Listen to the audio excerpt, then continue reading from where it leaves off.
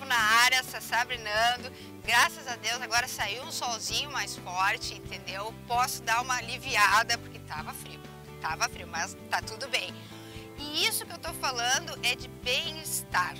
Como é importante para o tenista, principalmente para quem compete mais a fuzel, passou por uma competição mais dura, assim, o teu bem-estar naquele torneio, o teu bem-estar dentro da quadra. E às vezes esse bem-estar, ele foca tanto, assim, ele é tão importante que não é no melhor torneio do mundo ou é no mais importante para a tua carreira que ele vai aparecer. Normalmente isso aí acontece após algumas dificuldades que se passou, tá?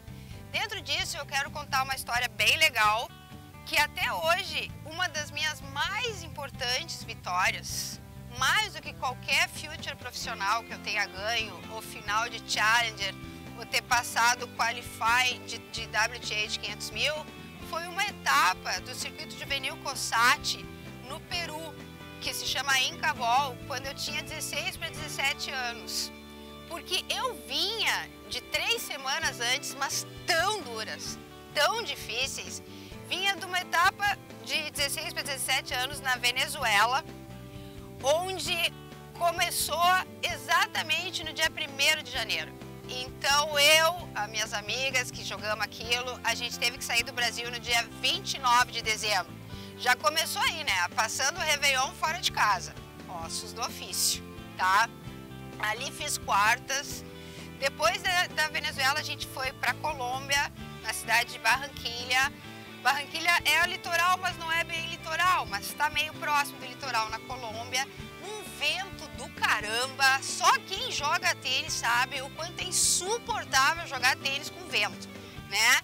E lá, a tia aqui, né, tia, 44 anos agora, tia, resolveu que queria comer uma galinha antes de entrar na quadra, né? E aí, o que deu?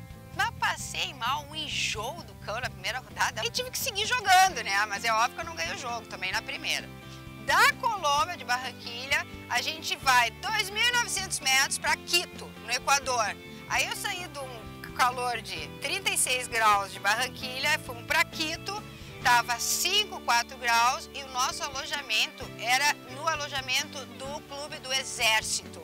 Às 5 da manhã tocava a corneta do Exército para nós acordar, banho frio, beliche em cima de beliche. O que aconteceu comigo? Gripei, chiado no peito, foi a bronquite do cão, febre de 40 graus, mesmo assim jogando. Fui a quartas de final, mas assim, um horror. Aquele ar que não entrava em Quito e eu ainda com chiado de bronquite, assim, então eu vinha de 3 semanas muito ruins, assim, fisicamente, bem-estar. E aí cheguei em Lima. Eu me lembro que descendo, entrando no transporte, né, que na época não tinha os acessos diretos do avião para o aeroporto, eu entrei assim naquele transporte do ônibusinho, um solzinho quente. Aí chegamos no clube, era Miraflores, né, o clube de Miraflores, aquele mar na minha frente, assim, aquela quadra maravilhosa. Gente, aquilo ali já estava curando a minha bronquite. Em 2 dias eu já não tossi mais, não tossi. Eu comecei a me sentir tão bem, eu estava tão bem ambientada, que eu passei por uma polonesa, depois eu passei por uma argentina. Quartas de final eu joguei com uma húngara que estava 60 posições na ITF, no ranking juvenil mundial na ITF na minha frente. Passei por cima, 6-3, 6-3. Na semifinal, joguei contra uma russa que tinha sido campeã da Colômbia e campeã da Venezuela. Passei, ganhei em 2 sets. E na final, eu meti 2 sets na número 10 do mundo, também russa.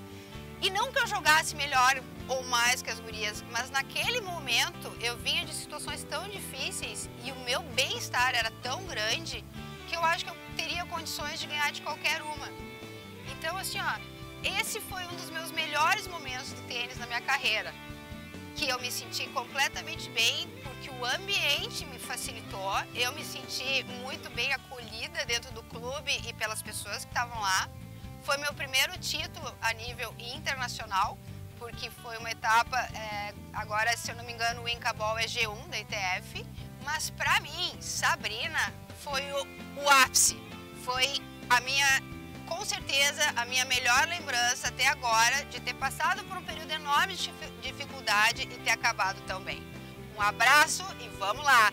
Jogar tênis é isso, gente. A gente tem o lado bom, o lado ruim e o lado muito bom, que é relembrar essas coisas. Um beijo para vocês. Assinem o canal Se Sabrinando, se inscrevam, opinem, a gente vai responder. Logo a gente pega as sugestões e refaz aqui um vídeo legal para vocês aí. Um abraço e vamos estar sempre juntos.